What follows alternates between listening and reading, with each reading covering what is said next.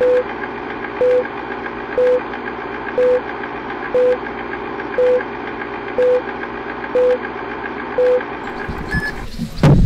from beautiful Edgewater Park on this fine Thursday night.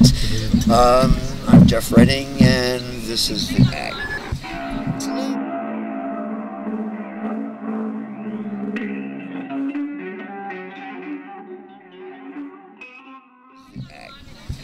Tonight, we've got what I think can easily be called one of the quirkiest, silliest, most fun bands that we have here in Cleveland.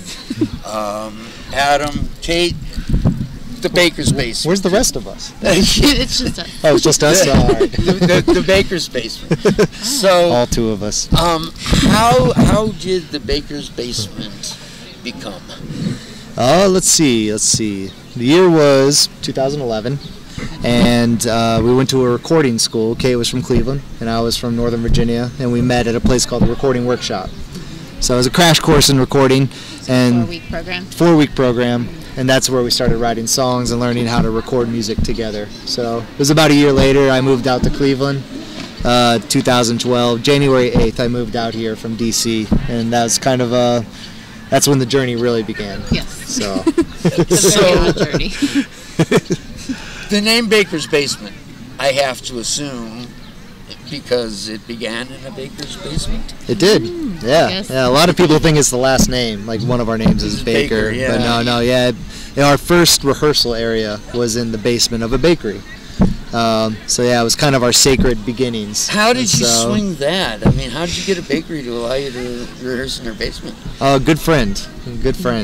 Someone Kate's known for a long time. So okay. Yeah. Okay. And so she would used to make us all these delicious treats while we would rehearse. So when we had discouraging days, there was always the bakery above us. Well, that's very cool. Yeah. I've got a little surprise here. Ooh. That I forgot to bring out before. Bakery? Yeah.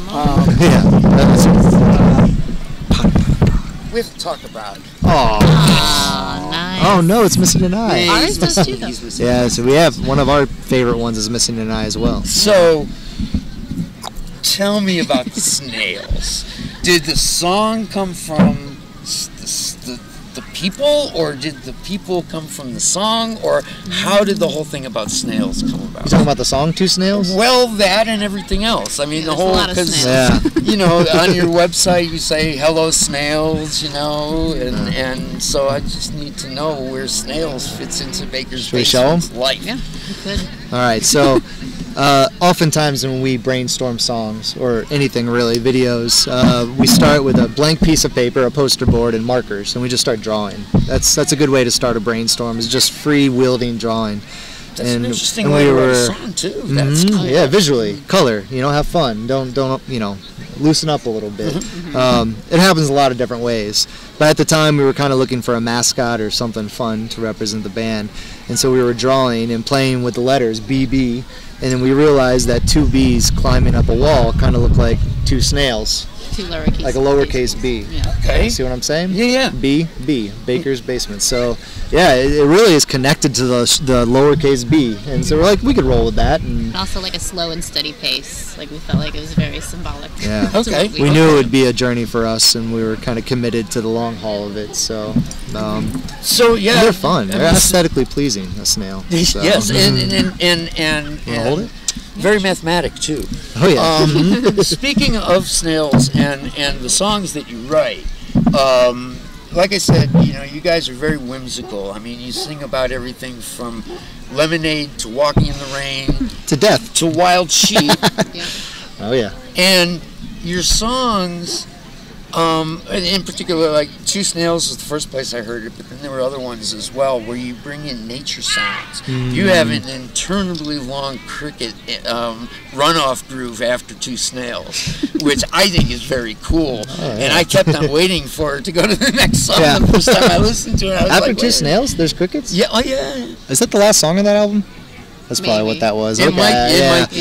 Yeah. Those first few albums, we like to have long endings. Yeah, we love sound effects. But I thought that was really cool. And then in other songs, you've got birds and things like that in the background. So we have a song called Adrift where we recorded the lake Okay. You know, it's kind of got this nautical theme to it. So yeah, we went out to one of these. I think it was Huntington Park one day, and we just took our microphone and recorded the water.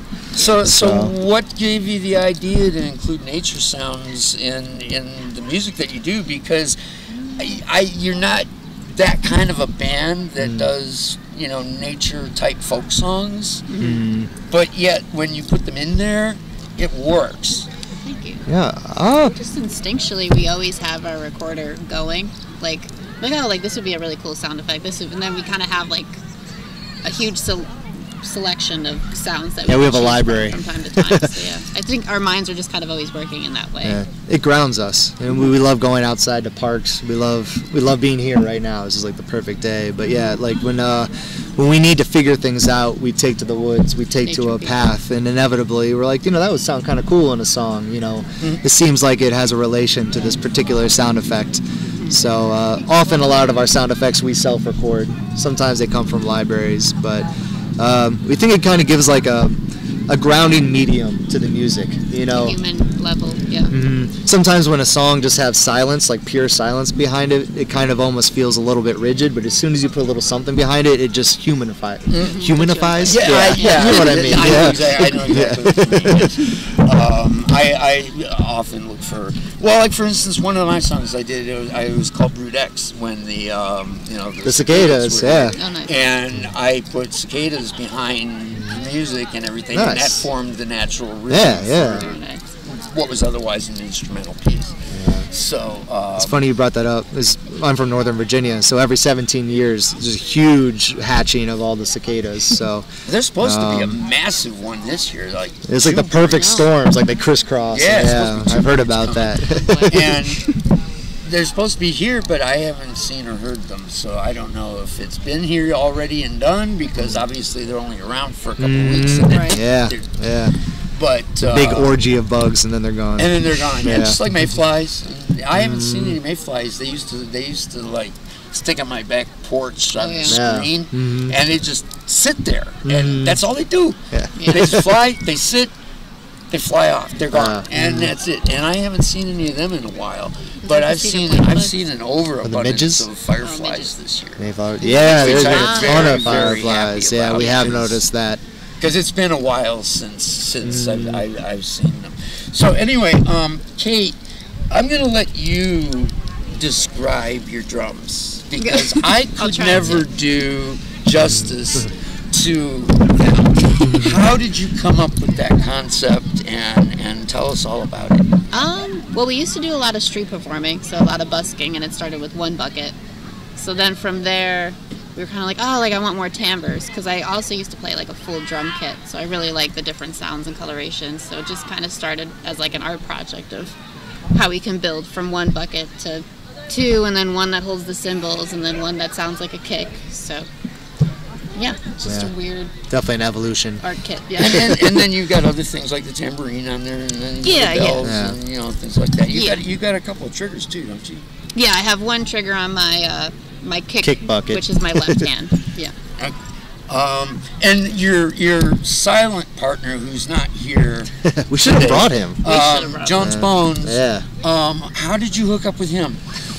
You And know, how did he become like a part of your show? it was a snowy day, and we were walking through the woods, and we found him buried under the snow, and we felt that he needed a home. So we adopted Jones Bones that day, which happened to be around the time we wrote the song Skeleton Party.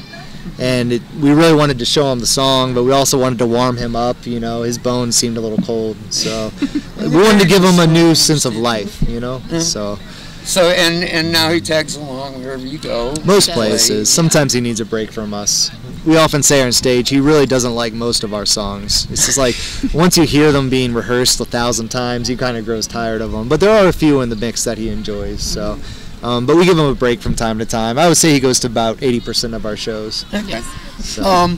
So rumor has it that there's another band in town that looks exactly like you guys, that plays these baseball songs. Oh, not that one. I've heard I don't about wanna that. work with What do you know about those guys? You know, we think we're better than them. We cover some of their songs from time to time. And they try to cover What are they ours. called? They even take the B Baseball thing. Boogie Band. The baseball Oh, boogie yeah. band. Yeah. Yes. Well, Yeah, we cover some of their songs, and personally, I think we do a better job. But you know, they have things to say about They're that. the two-piece. It's really becoming a rival. Yeah, they're a two-piece, but they kind of dress up their bass buckets. You know, the foundational buckets with a little bit of red. So it's you know, they're really copycats. Yes. The exception. How did you come up with the orange motif? It kind of happened just fortuitously. Kate's your original drum kit was all orange. Yeah. Before I ever met Kate, she had a drum kit that was orange, and it just kind of grew on us. You know, we were building out the structure for the bucket kit, and you know, it was like, oh, let's roll with this orange thing. Seems like fitting a weird for color, us. We're a weird band. Yeah. It's oddly bold. Kind of quirky, kind of awkward, kind of, what is this about? It seemed to fit us in a way. I don't know. I don't know if we ever really thought about it too much. We're like, oh, I guess it's orange. Let's roll with it. And it's kind of become a part of us over the years. So you know, I did an interview with Jen Poland the other day, and I brought up the topic of female-fronted bands because over the course of the past month or so, with what Thomas has been doing with the Northeast Ohio Women Who Rock series that just wound up Saturday at the Bop Stop, to all these great female-fronted bands, and then the two bands that are duets, you and Duodecibel System. yeah. But they're the opposite of you, where Melanie plays guitar and John plays drums, where in this Kate plays the drums and you play the guitar. Oh, Yeah. So, why do you think, and you in particular, coming from out of town, coming to Cleveland, why do you think that female-fronted bands are so, I don't want to say popular, but so influential around here? I mean, because there's a lot. You got Rachel Short and the Underwoods. There's also Mr. Gnome. You heard of those guys? No. Mr. Gnome's great. And she's a female singer. Sly Vixen, Kennedy Nagel, and you know, Moonico Garden, which of course is Meg. Yeah. And you know, Rachel, Becky Boyd. I mean, so many. You know, these female-fronted bands in Cleveland, and yeah, I mean, it's a beautiful thing to see. Yeah. and there's some and some of the best bands in town are these female-fronted bands. Yeah, I would say many years ago, because I was in an all-girl punk band when I first started. So, like, to see the difference now is pretty cool. Because, like, we were always, like, the one-girl band around. I remember them being like, oh, like, if you're here, like, for the bands, like, you need to wait after. And, like, no, They were assuming that you were, like, band. a girlfriend of one of the band members instead of, you know, those kind of assumptions. Yeah, so I don't really know, like, how it all started, but it's just exciting to see it happening. Yeah. Did you have any issues as an all-girl band as far as, like, people thinking that they can, like, get away with what they're not supposed to be able to get away with? Yeah, I would say so. Because I can't remember, I don't remember what her name was now, but one of the artists that only played in Akron on the Ohio thing did a video, and I think she's 17 now, and she said that, you know, they always have to, like, watch her back because, you know, people would try and hit on her. Oh, gotcha. Yeah, we definitely had, like, a system of, like, looking out for everybody, like, if someone was talking to somebody by themselves. But, like, you had to kind of think like that back then, for sure. I mean, you still do, but... Yeah, even when we started, I remember there was a couple of times where some stuff happened. Yeah, we always had, like, a buddy system. Yeah, it's, you know, some people, I swear, you know, it's just, I don't know. I heard that when Tegan and Sarah started, they ran into a lot of that. I think they were opening for Neil Young, and it was kind of like their first rodeo going across the country. But same thing, they had to deal with a lot of that bullshit that you're speaking of. But yeah. So speaking of, have you guys toured? Did you played any place other than, you know, Northeast Ohio? I'll include Akron. Yeah. You know, when we started years ago, we were doing a little bit of it, and then we kind of grounded ourselves regionally. But this year, we're starting to head back out. So. Oh, you got a new album that, you know, you just released, Wild Wild Sheep. Yeah. If that's the name of the album. Yep. Yeah, that's it. That's what's on the cover. And Kate, I assume that you put in many, many, many hours making those covers. Oh, the handmade covers, yeah, yeah. Yeah, The cotton ball sheet. Yeah, the cotton those are ball fun to sheet on make. the cover. Yeah. I'm very happy to own one. Every single one's a little different. Yeah, Yeah. and that's Yeah, what I feel like makes it having really characters. cool and personal and everything. And I mean, and that just goes to the quirkiness of you guys and the personality and personability that you would even think to do something like that. You know, because I mean, you could have put that out on just a plain cardboard sleeve. Yeah, but that wouldn't be as fun. Well, yeah, see, and that's the whole point that I'm making here is that you are just a fun band and everything that you do. You know, it's like when I listen to your songs, it's like a lot of them, they seem so sweet and they seem so simple in a lot of respects. But there's other things that are in there that when you listen to it, it's like, well, maybe these aren't quite as sweet as they at first That's how we appear feel on about the it. surface. Yeah. Some of these songs are torturous for sure. We kind of give them a brighter sheen at times, Well, so they have a certain pep to them. Well, but- when I was mentioning, like things that you were singing about, you said death. yeah, It comes up a lot, man. There's a lot of death in our music. And yet, it's acoustic and everything. And Kate, while you can belt out a song with the best of them, a lot of times you just like whispering and Crumbs. feathery vocals. Yeah. So how do you determine where you're going in like when you do a song? How do you put those together, or do you determine where the feathery parts are going to be, or whether a belt is going to be? Yeah, that's a great question. I think it's hard to say. I think it just naturally happens. Honestly, like when the belt needs to happen, it will just naturally go there. I think, but I do gravitate towards like a quieter voice at first, just to kind of get used to The it. in bass line songwriting part. almost. Yeah. But yeah, I would definitely say just like in rehearsals, usually when we find like when the belt happens. Yeah, they usually start off very simple, and then we start carving out little details and kind of giving them more structure and shape. Yeah, I don't think a lot of it's like overly premeditated. A lot of it's very playful at the start. Very organic. Yeah. We do a lot of songwriting games. We talk a lot about this in interviews, so I won't go too far down the rabbit hole. But every February we do a lot of songwriting games. That's when we had the least amount of gigs and the most amount of time to write. And it's like opening up a faucet, because sometimes we hold back a little bit throughout the year when there's show after show. There's not as much time to really flesh things out. When February hits, it's like all bets are off. Holiday. Like we're about to write, and the majority of the songs that show up on our albums, probably 80%, happen during some February over the years. Yeah, but It's then, like this big vault. I'll challenge him to games and he'll challenge me. So then by the end, like I'll have an album, he'll have an album, we'll have an album together. And then we can listen to all of it the last day. And then Like figure out Christmas. which songs to put Yeah. out. Yeah. Yeah. So, do you both write lyrics and both write music too? Yep. Or, Yes. and Together and separate. And Yep. so how do you determine who's going to take in the songs that you don't swap off on? Yeah. How do you determine who takes the lead on different songs? It's just kind of organic, I think. Is it Kinda based on makes- who came up with the lyrics for that song, or? Not necessarily. No. I mean, we'll usually hit the record button and we'll start singing back and forth on ideas. And I think just whoever's voice really gravitates towards it. And you can also just tell, I'm like, oh, like this is definitely in Adam's like pocket, emotionally and like physically. Like he should definitely take the lead on this, and vice versa. Okay.